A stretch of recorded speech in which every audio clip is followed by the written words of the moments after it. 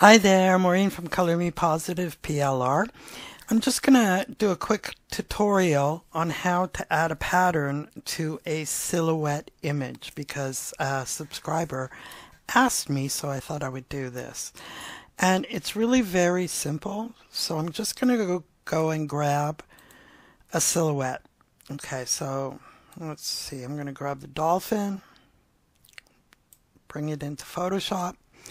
Okay, so a silhouette is just basically a black image of an image, right?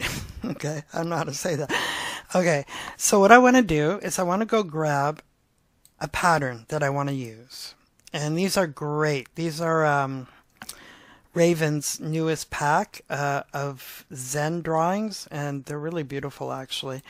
And I really love using these as pattern fills because they're different and they're easy to use that way, and when I do use them it's going to be completely different from what anybody else is doing with them, right? Because you can't really put them up on KDP as they are.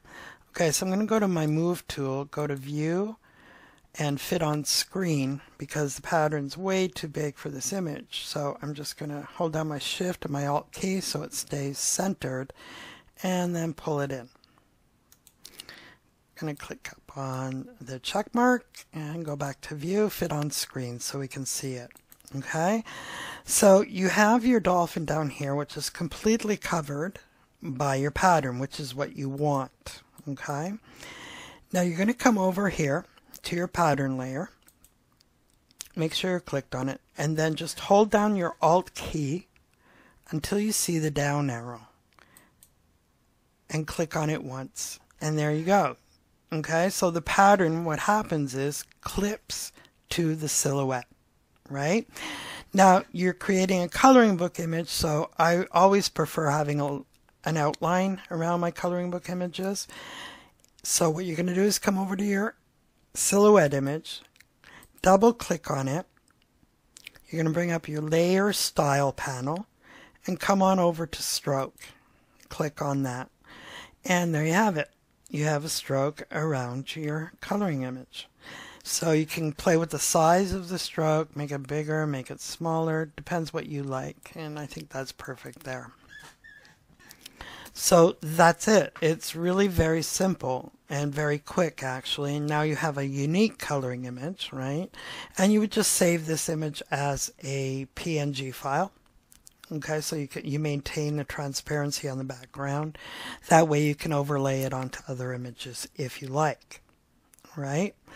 Now, in PowerPoint, in some of my kits, I include images that you can just drag into PowerPoint and then put a pattern behind it. If you have a bunch of silhouettes, okay, silhouette images that you want to do that with, I'm just going to get rid of this pattern here.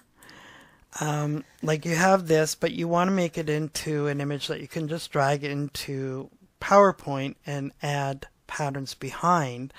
What you want to do is come over to here and go to image, canvas size, not image size, but canvas size, and make it 8.5 by 11 if that's the going to be your book dimensions, right? The pages, and my coloring books are always 8.5 by 11. So just do that.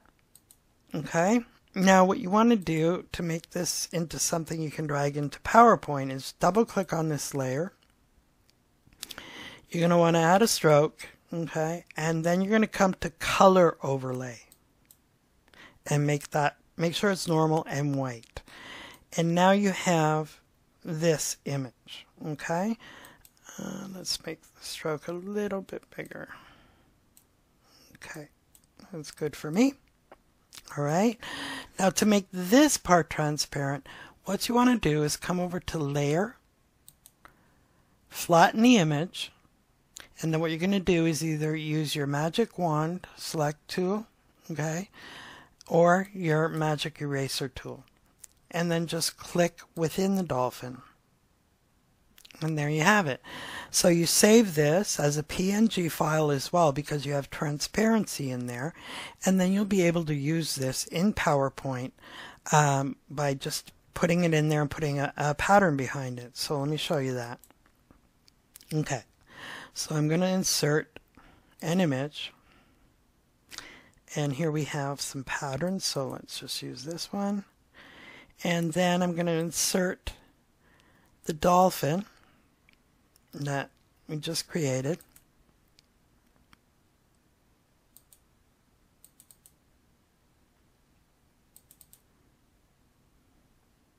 And there you go.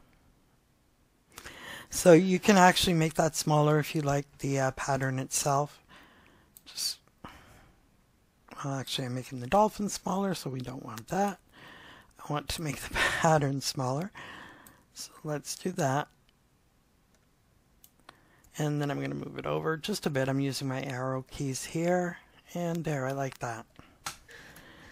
So that just makes it really simple when you're using PowerPoint. Okay, if you create them like that, see how that's transparent there, and you can just add a pattern behind it. Okay, we can do another one just to show you again. So let's use hummingbirds as my spirit animal. Okay, so now I'm going to insert a pattern that I want to use behind the hummingbird. Okay, so use whatever pattern you like.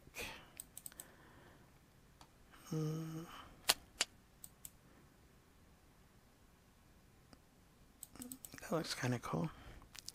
Oh, that's pretty. Swan with a lotus. So you're just going to come over and you're going to go to Picture Format, Send to Back. And now we have the pattern within the hummingbird. Okay, and I want to make this smaller and use a different part of it. There, I really like that. Ta-da! Now see if this, you can actually just use the up key to make the pattern fit so it's not hanging out kind of thing, and if it doesn't distort it too much, it's cool to do it that way, right? So pretty much that's it. I mean, it's easy and quick, and it's a lot of fun, you know, especially when you get these kind of patterns with Zentangles in them. I think they make really interesting fills for this type of stuff because it's more of an adult kind of work, right, rather than children. If you wanted to do a children's coloring book, you would basically not have any patterns because they need the bigger spaces to color in. But if you do want to make it into an adult coloring image, just use a pattern, and it works really well. Okay, so I hope this helps, and have some fun with it.